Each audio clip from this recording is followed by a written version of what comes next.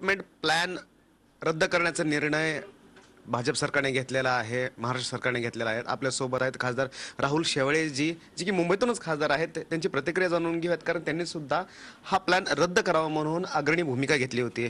Rahulji, plan रद्द करण्याची आता भाषा केली जाते. काय वाटतं की हा प्लॅन जो आहे तो रद्द करण्यासाठी उशीर केला का, किंवा हा जो प्लॅन बनवला होता त्यांच्यावर तरी काय कारवाई होणार का? मी स्वतः माननीय मुख्यमंत्र्यांना पत्र लिहिलं होतं आणि या संदर्भात संशयास्पद काही गोष्टी घडल्या होत्या. कारण ज्या कंपनीला हे काम देण्यात आलं होतं, ग्रुप ऑफ SCA, त्या कंपनीच्या माध्यमातून पण काही चुका झालेल्या आहेत.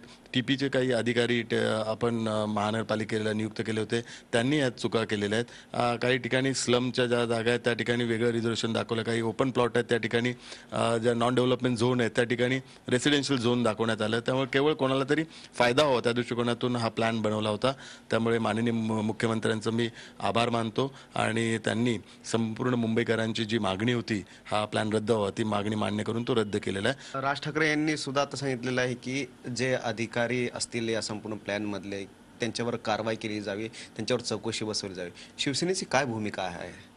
मी यापूर्वीच माननीय मुख्यमंत्र्यांना चौकशीचं करण्याचं पत्र लिहिलं होतं आणि विशेष करून जे नाईक ह्या संपूर्ण प्रक्रियेमध्ये महत्त्वाची भूमिका बजावत होते तर त्यांच्यावर कारवाई करण्यासंदर्भात पण मी आयुक्तांना यापूर्वीच सूचित केलं होतं. माननीय मुख्यमंत्र्यांनी सर्व याची चौकशी करून हा डेव्हलपमेंट प्लॅन केवळ बिल्डर धार्जिणा का बनवण्यात आला त्याची सखोल चौकशी करून त्या अधिकाऱ्यांवर कारवाई केली पाहिजे. धन्यवाद.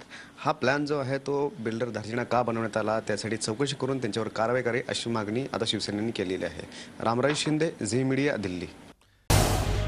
झी 24 तास रहा एक पाऊल पुढे.